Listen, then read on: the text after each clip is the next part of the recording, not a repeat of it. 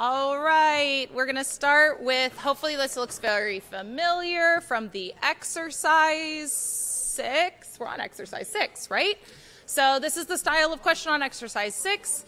Here are two separate sorting algorithms with some intermediary steps. I will tell you the first line is the very initial state, and then the subsequent lines are not necessarily consecutive, but in order, different states of the algorithm. So go ahead and look at these two different algorithms. The Slido should be active, and see if you can determine which algorithm is which. And I will tell you right now, since we only learned 3 algorithms on Monday, your choices are insertion sort, selection sort, or merge sort. So dust off those cobwebs, and let's check back in 3 minutes. Okay, cool.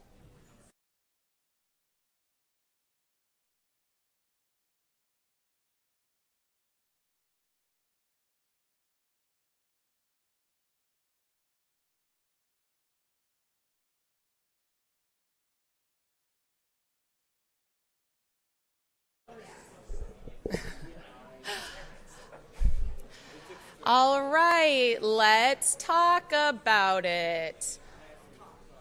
Usually I see a lot of like wonderful gesturing, like, oh, like I love it. Like we're talking to each other and we're pointing, and everybody pointed, and then very quickly everybody started looking at their phones. And so I'm going to assume that means this is an unfun style of question. So let's do it together so you can make sure you can do it on your exercise. Yeah? Okay. Should we look at, have we voted on the Slido? Should we look at that first? Let's see, maybe drum roll. I'm going to pop over. Let's see what's happening.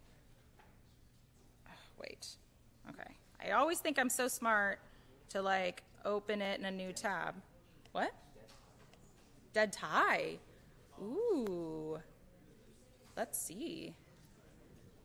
I could have sworn I had it pulled up. That's what I was like ready for it, but whatever. Okay. Ooh, 93 votes. Okay, let's see. Ooh. Okay, so we have a dead tie.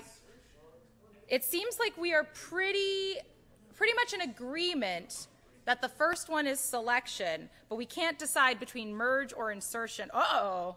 Oh. For the second one. Okay, let's go back over, and I was smart enough to not put the answers on the slide for one, so we can actually have a real reveal here, the drama. Okay. Okay, let's start with sort 1. I will tell you selection is correct. Can anybody tell me what they saw in sort 1 that indicated to them that they were like, oh, that is selection? Yes, please. Because you have what? A swap. A swap, absolutely. So if I'm looking at this, this is my initial input state. And then if I look down here, I see right away that the very first item in index 0 is immediately the smallest item in the entire list. And that happens to be 11. And if I look at where 11 was previously, I see that's what was previously at index 0. So I can tell what happened between this step and this step is that I looked through the entire collection, I found the absolute smallest value, and then I swapped what was currently at 0 with that thing I found. And then you can see if we kind of like continue down that as it's progressed, it's got like the final sorted order for the first few entries until we get back to unsortedness. And remember, those are all things of selection sort, that they're swapping, that it is the one that it will find the final resting place for each position in sequence. Meaning if you're just looking for the top K number sorted, selection sort will work for you, and then you can return if you don't need to sort the entire thing. Any questions on how we figured that one out? Okay.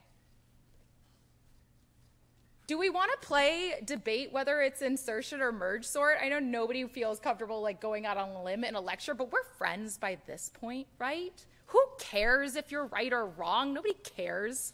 Does anybody want to tell us something they see in sort number 2 that they're like, ooh, I think that made me think, and then what sort it might make you think? Yeah. It's sorting pairs at a time. So Ooh. 2 and 27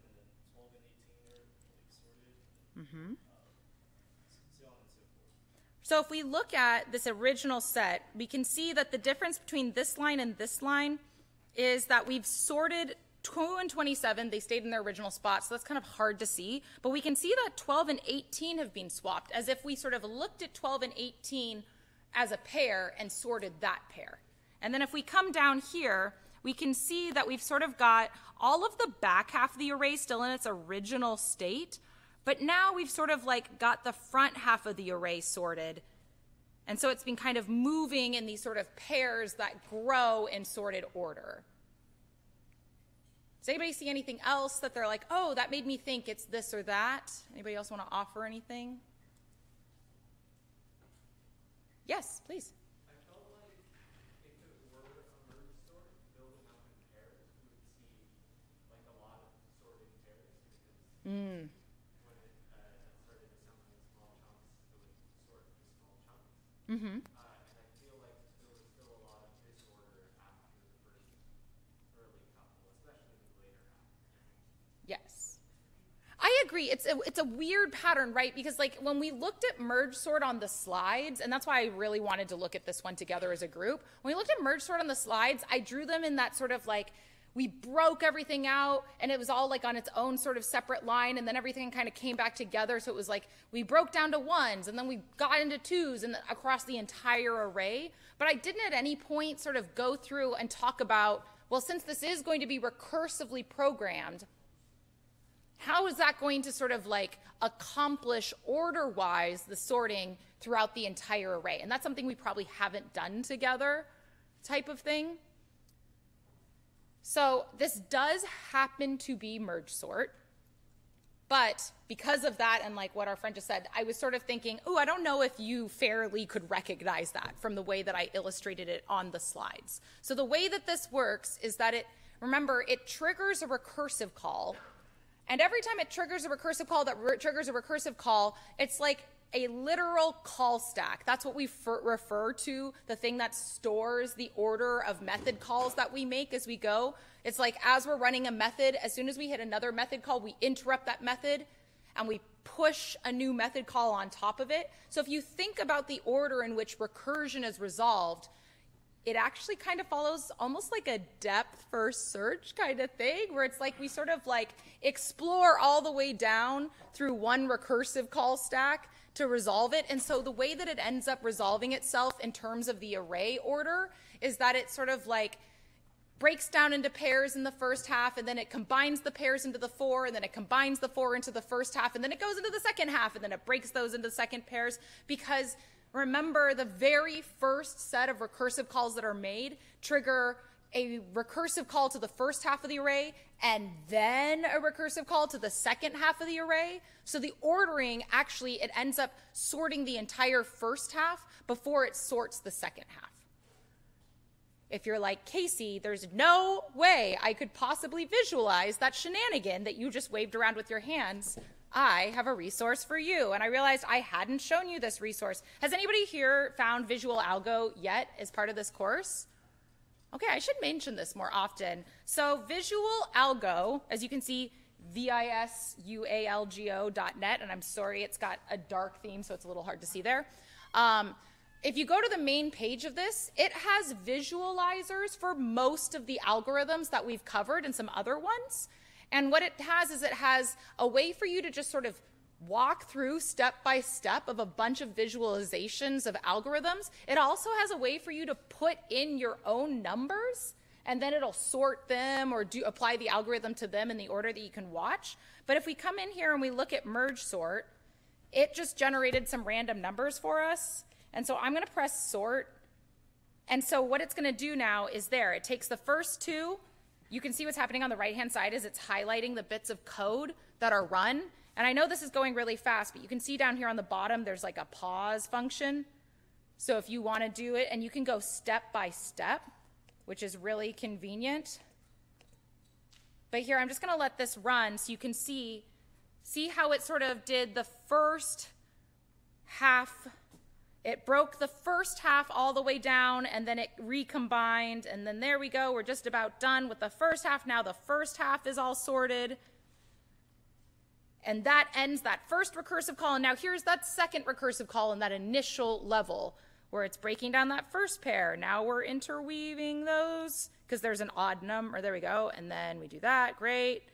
Now we're going to interweave these three. And then you can see we're going to eventually interweave that entire second half. There we go. We're merging them. And now we've got two sorted halves. And then it's going to merge each of these items until we get a final sorted set. Any questions? So if you get stuck on your homework too, hopefully this is helpful. Yeah? Okay. Yay! Huzzah! Okay, great. Okay, so that is selection and merge. Let's move on. Okay, so my main announcement today is we have our final exam next week, which I know feels weird in week 9, but just remember how much more relaxed your finals week will be, right? Theoretically, maybe not. Okay, so the final exam, remember, is Friday, May 26th. It's going to be here in class. It's going to follow the same order as before. You can bring as many paper notes as you want. Maybe we've learned some lessons from the first go around that actually making one of those like optimized, really concise, easy to look through note sheets, that there's actually help in doing that. So maybe think about doing that. The topics for the final exam that could be on it are from weeks 5 through 8. Meaning this week, everything this week could be on the exam, but obviously nothing next week will be on the exam. So that includes heaps, all of the graph unit, so that graph modeling where we sort of ask you to come up with the ideas and apply them to graphs, and then you can take all of your graph algorithms, your BFS, your DFS, your Dijkstra's, your topological sort, your MSTs, i.e. Kruskal's and Prims. All of that stuff is in scope, if you will. Disjoint sets, and then sorting algorithms. I will tell you, technically it's through week 8. On Friday, we're actually going to move on to a topic called dynamic programming. There is not going to be dynamic programming on the exam. That would be like cruel. But I'm saying week 8 because we might not finish everything I want to say to you about sorting today. So, maybe some part of Friday. Does anyone have any questions about the exam?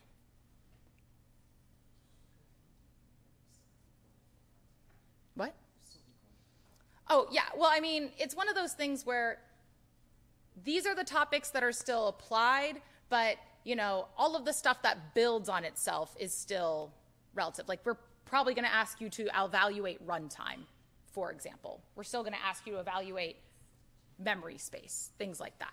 So you can't just forget all that stuff. But when it comes to, like, the data structures and algorithms, this is the same. Thank you. Wonderful TAs. Okay? I'm going to pull up the Slido in case there are questions that we don't feel comfortable saying aloud. Let's see. Why did I not? Nope. Ignore that. Hang on. This is a Google Slides problem. That's what this is, honestly. Drives me bonkers. Okay. Let's see. Okay, one question. Oh, good question. How does merge sort split an odd number of elements? Usually if there is an odd number of elements, it usually goes from index 0 to array.length divided by 2 in the first half or the first recursive call, and then it goes from that midpoint to whatever the end of the array is in the second recursive call, so that like odd number usually ends up in the second array, if that helps answer your question. No questions about the exam. All right, cool. Take it to Ed. We're happy to talk about it. Also, if you, for any reason, have a conflict with the final exam, this is like your final chance to tell me about it so that we can maybe talk about any accommodations. Please don't send me an email the day of. It's really hard to help you. And then it's like uncomfortable for me and uncomfortable for you. Okay, cool. All right. What? We do? Oh, it happened? Thank you.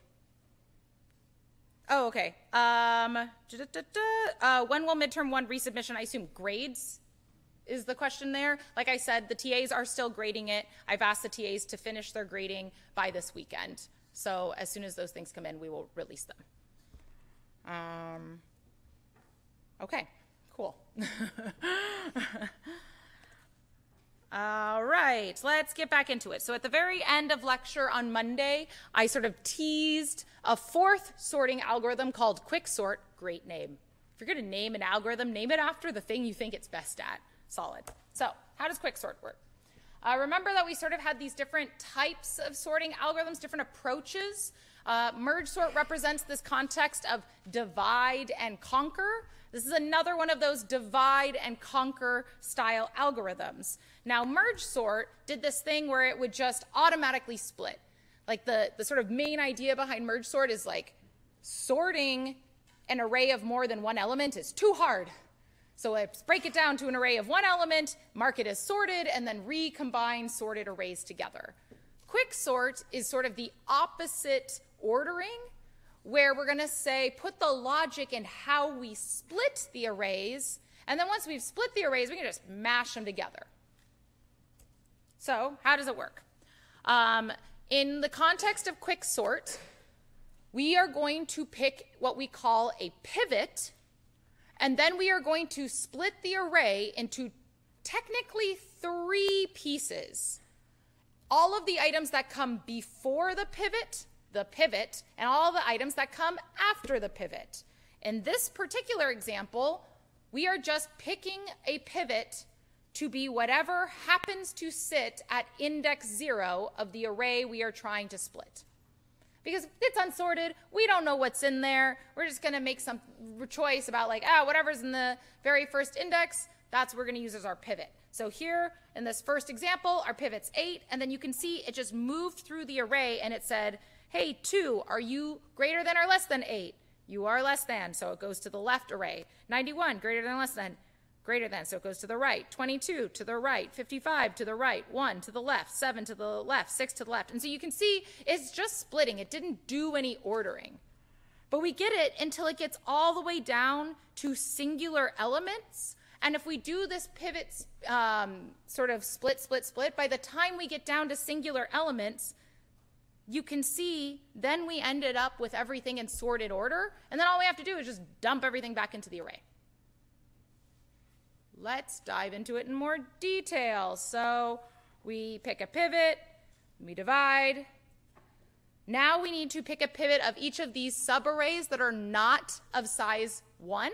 So the 8 is officially in its final base case form. We don't need to keep splitting that array of 1. But we've got an array of 4, an array of 3. So we're going to, again, pick the pivot at the beginning. And then you can see we, again, end up with 3 separate items. Thankfully, now 2 of those are singular items. There we go. We've got to split that one as well. And so then we just do one final split for those items. And then we can just recombine them. There we go. Back into a final sorted array. This is the basics. I'm about to get a lot more complicated in terms of how to pick a good pivot. But does anyone have any questions at this point?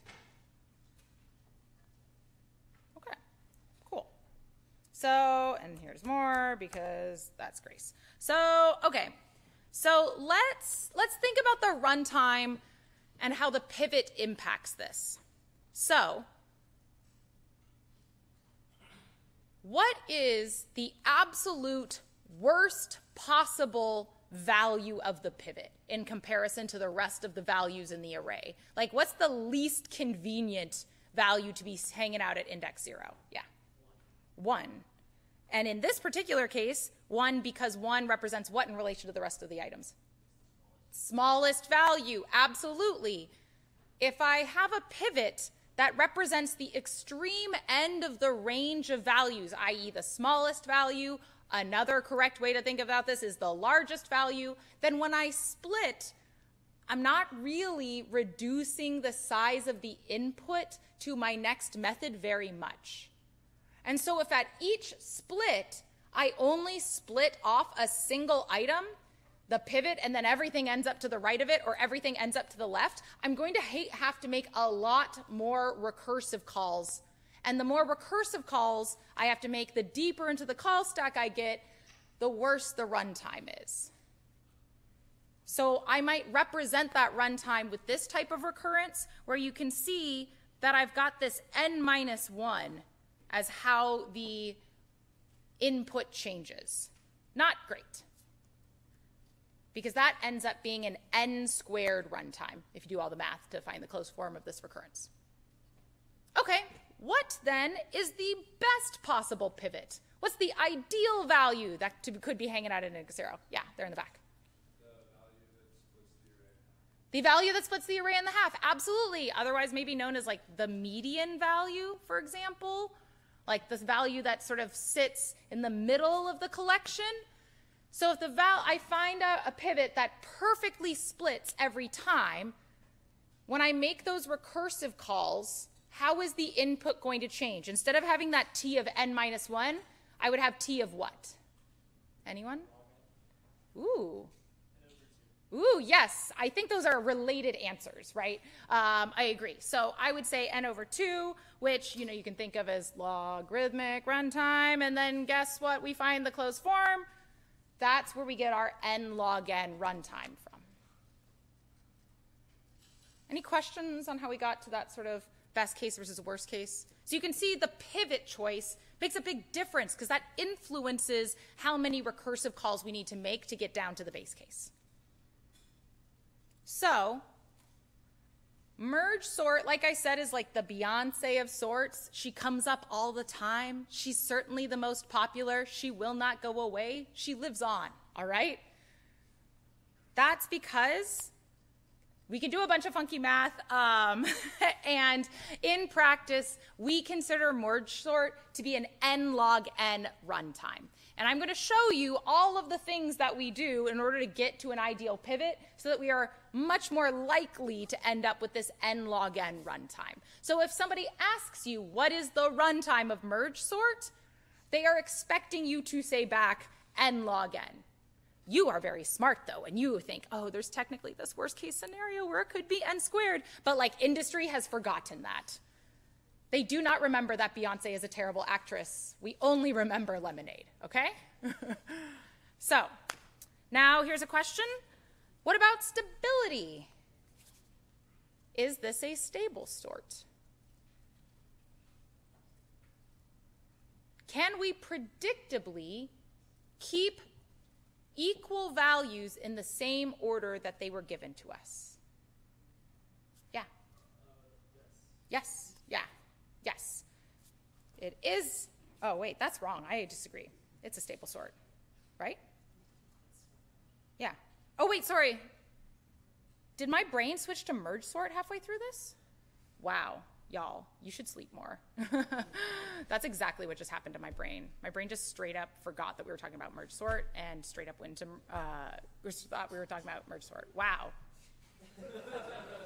Ignore me. Ignore me. Okay, sorry, we're talking about quicksort. So quicksort is not a stable sort. And quicksort's not a stable sort because of all that moving from the different sides to the different sides. Sorry. And I will say in place, we're going to talk about that. Great. Okay, ignore my brain fart. Useful for. So here's the thing about quicksort is that we've got a lot more moving around of elements because they're moving around to different arrays. We're not just sort of like, with merge sort, we were kind of starting from the beginning and working together. So this actually ends up doing a lot more comparisons, but it ends up, compared to merge sort, it actually has better constant time factors. And so you will find that actually, if you go look up the Java documentation of how Java implements sorting, it uses a type of quicksort if they are primitive values. Even though it's the same complexity class as merge sort, the quicksort actually does end up, like if you clock it timer-wise on ints, generally being much faster than merge sort.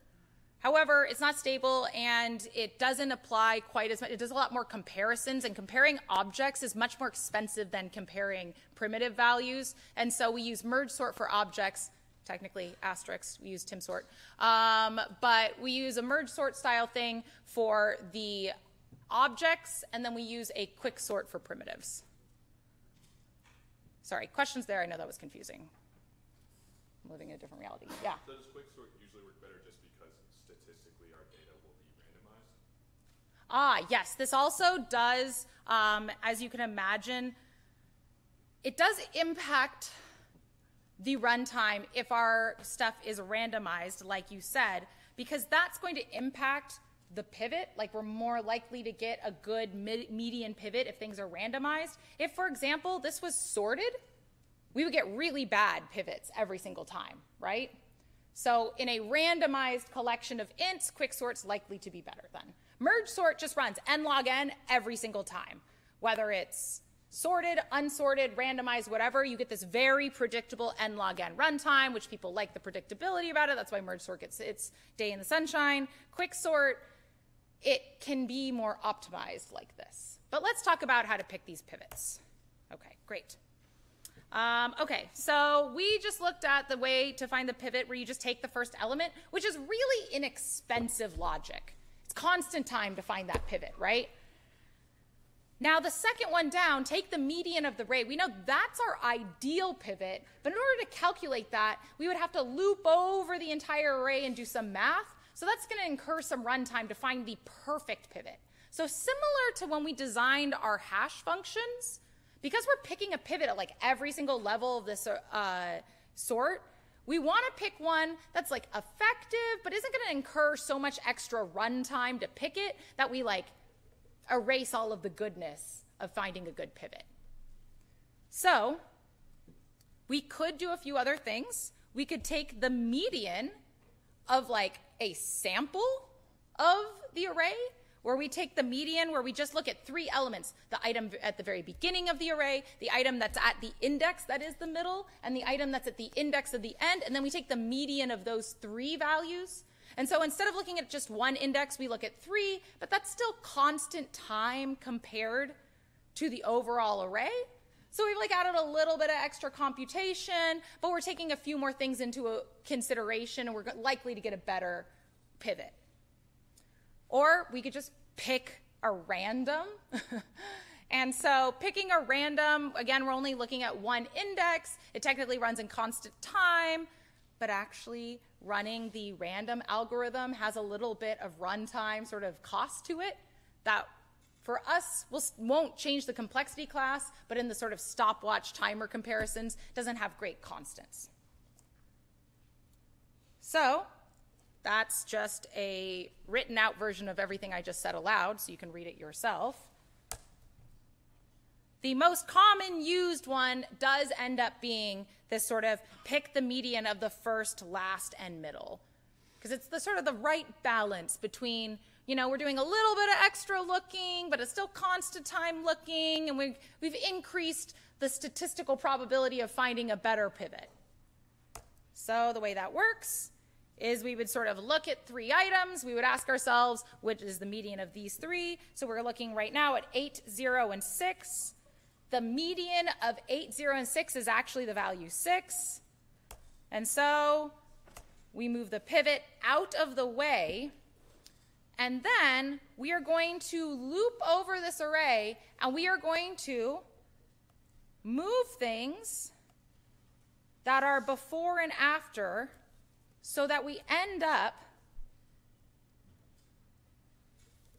here, where we've now got this sort of idea, and I've now changed this also to an in-place algorithm. It's doing the same logic as before, but instead of creating separate arrays for the pivot and then a separate array for the before pivot and the after pivot, I've just sort of like moved them to different places within the array. It means I'm going to need some more variables to keep track of where in the original array each of these boundaries are, but it's saving me from creating whole new arrays. So now what we've done is we have added actually two optimizations to this. One, we're not using all of that memory space, but also remember that our most optimal access of memory is when we're all working within the same array, that magical contiguous memory. And so this really amplifies those constant factors that come with the quick in quicksort. So now we have moved to a better pivot and an in place, and this is more like the version of quicksort that Java actually uses. This also, as you can imagine, is part of why it's so much faster on primitives. It's really fast to swap primitives around, but if they were objects, I would have to find the reference stored in the array and travel to the object and call the compare tos and all that sort of stuff, which the constant factors aren't great for. Great. Cool. There we go. Cool. Okay. Any questions about quicksort?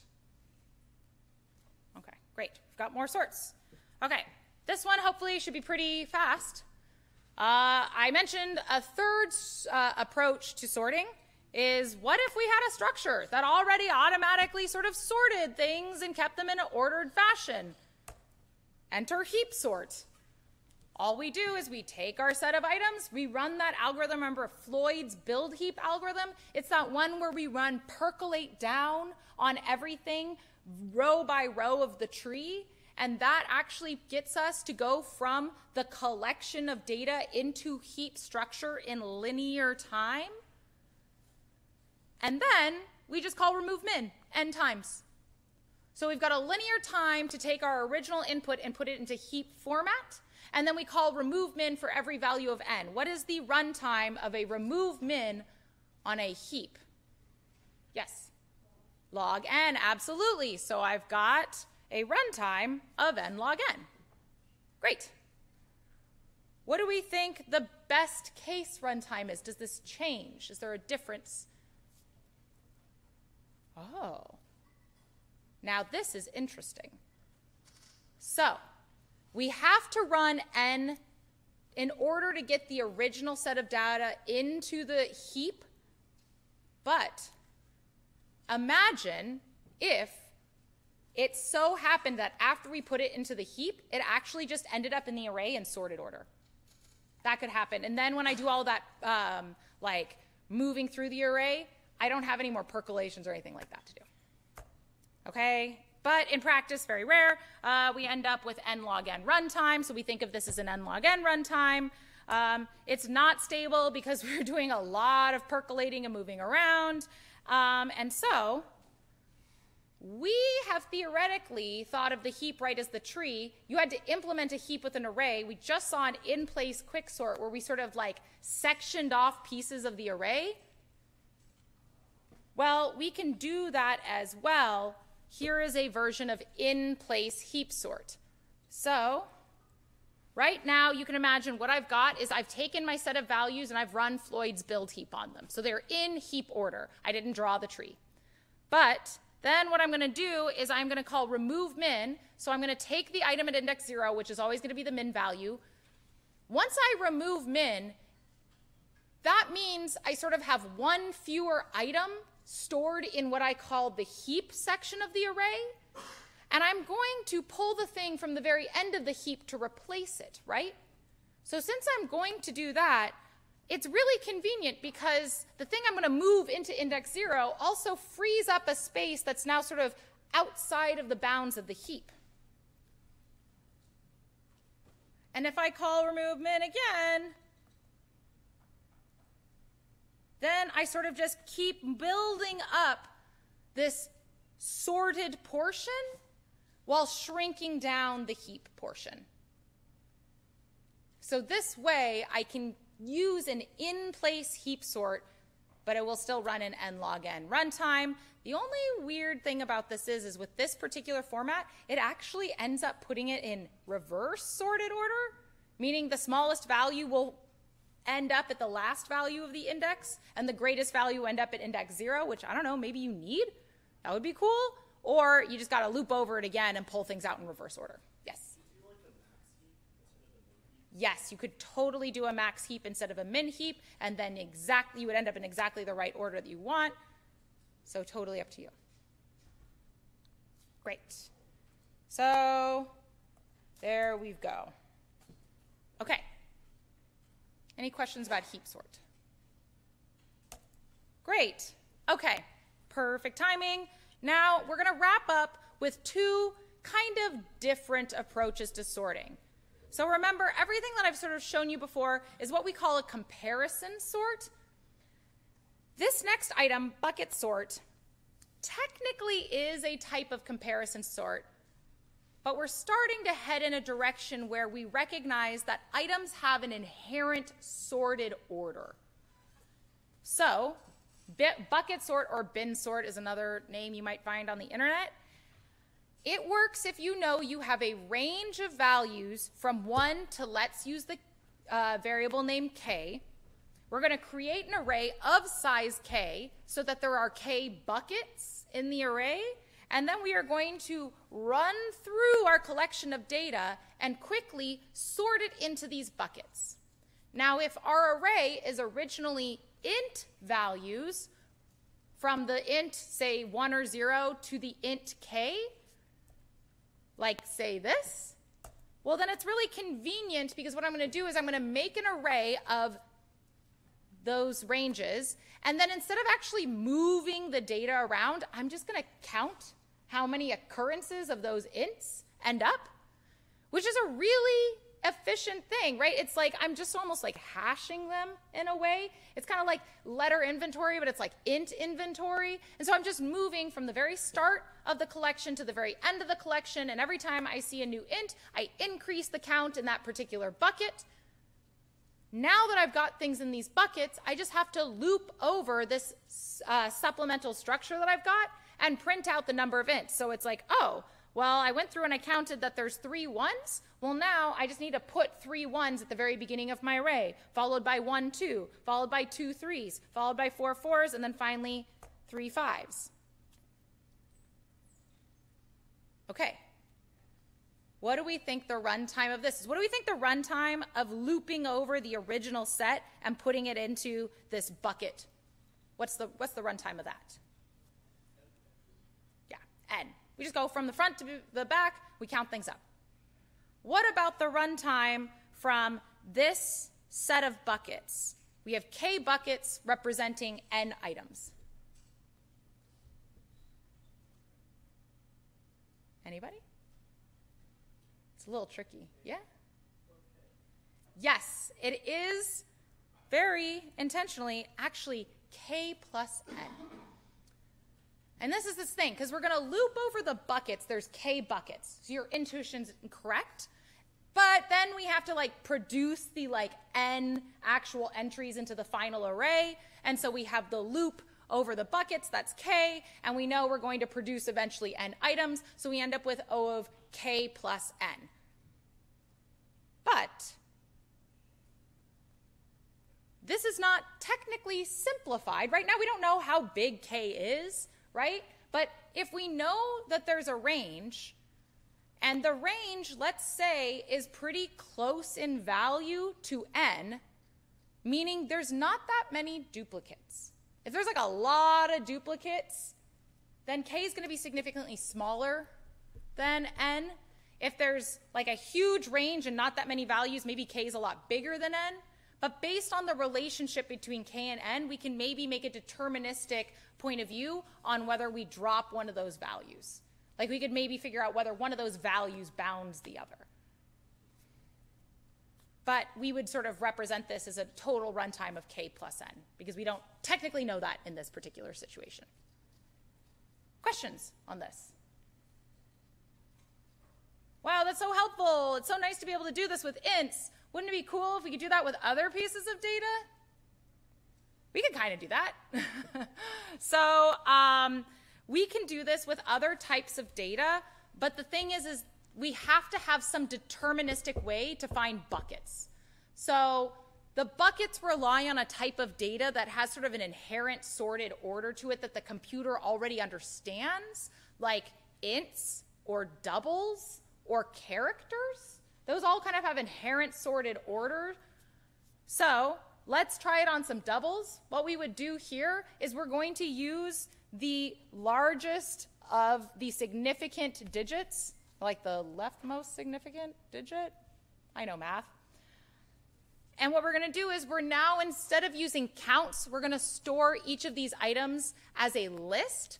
So now we've got sort of broken things up, and we've got a collection of lists in each of these buckets. And then what we're going to do is we will sort the buckets. And then we end up just looping over the buckets just like we did previously to get the final sorted order. Yeah, question? Yeah. So would we use the same way for strings, except with the ASCII character? Exactly. So if we were doing strings, that kind of thing, we would do this by character. We use the leftmost character, and we would use the ASCII to int mapping to get that. Yes? How are we sorting each bucket? Great question. So in this particular situation, I'm going to use insertion sort. Now, if you, I think it's on my very last slide, a bunch of wonderful researchers have gone out into the world and asked, like, okay, like, I know insertion sort has a worst case runtime of n squared, but because merge sort has to make a bunch of extra arrays and quick sort's got to do a bunch of recursion, is there actually sort of a tipping point in the size of the things that you're sorting where insertion sort just runs faster and apparently the number is 48? So if you have a collection of primitive values that's 48 or under, statistics tell us that insertion sort will probably be the fastest. So since we have split these things up into buckets, if we have an even distribution of values, kind of like when we think about hashing, if we had an even distribution, each of those sort of separate chains hanging off of the hash are pretty short. And that's our intention here, that when we have an even distribution of values, each of these individual buckets that we got to go sort is going to be pretty small. So we're just calling insertion sort on a small subset of values. So the first two runtimes to get it into the buckets and then to get it from the buckets into the final thing are the same as the previous slide. But if we're using insertion sort, then a worst case scenario is what if everything just ended up in the same bucket? Then we're just running insertion sort, which is really annoying. That's sort of like the degenerate case here, where we sort of just have everything stuffed in one bucket. But what if we had everything perfectly distributed across all the buckets? Then insertion sort essentially doesn't have to do any sorting at all. And remember, insertion sort can identify if something's already in sorted order. It's just like, oh, cool, great. Don't need to do anything. So the range between best and worst case is dominated by the sorting algorithm that you use for each bucket. And the best case scenario is that it just runs in sort of k time, the number of buckets. So for ints, for int values, because we don't have to do that resorting per bucket, actually our best case runtime is O of k plus n. And chances are that k, the range, will be close to n or bounded by it. So actually, the worst case runtime actually ends up as O of n, which is incredible. But the worst case runtime, if we have that degenerate situation, if we have data that's not ints and we have to run insertion sort, then we could theoretically end up with an n squared. At this point, you might be like, Casey, don't we want to, in that case, maybe we use merge sort or quick sort on the buckets instead? And I would say, yeah, you're right. So if you want to protect yourself, you could use a different sorting algorithm per bucket. Because that n squared is just being, this runtime is just dominated by the sort I use per bucket. Because it's linear time to get it into the buckets. The best case runtime is just O of n. Great. Now, the in-practice runtime, if somebody asks you, again, what is the runtime of bucket sort, they are expecting you probably to say back linear runtime, but that is dependent on a couple things. One, it's dependent on the fact that k and n are pretty close, or that k is bounded. Maybe it's just all digits and the total number of k could be 10. There's 10 digits. And also that you have an even distribution or a randomized distribution of values so that we just have each bucket's a pretty small list in there. So we're avoiding that degenerate situation. It could be stable because we're using insertion sort. It is definitely not in place, unfortunately. And so it is useful when k is small, we don't have many duplicates. But it's not very good when k is super big compared to n, because then we have to make an array that could store any possible value. Maybe we're doing strings, but we're not using any special characters. You would still make one of those bucket counters for each of the possible characters, and that could be a lot of wasted memory. Yeah. Isn't K small when there are duplicates? You're right, sorry. Yes. Okay, really quickly, one final sort for you. Radix sort is not a comparison sort at all. This only works for ints or doubles or strings, and it is the idea that we go digit by digit, and we put things into buckets based on their digits, and we just constantly keep running bucket sort digit by digit. So we go and we put everything into a bucket based on its ones, and then we spit out an array where everything's sorted by the ones place. And then we put it into a bucket based on the 10 space, and then we produce an array that's sorted by the tens. And then we put it into a final hundreds, because I only had up to 100 items, or 1,000, I guess you would say in this case. And then we end up finally with a sorted order. So radix sort just takes bucket sort, applies it to, say, integer values, runs bucket sort digit by digit, and this also ends up running in linear time then. Okay. Good job, everyone. That officially ends our sorting.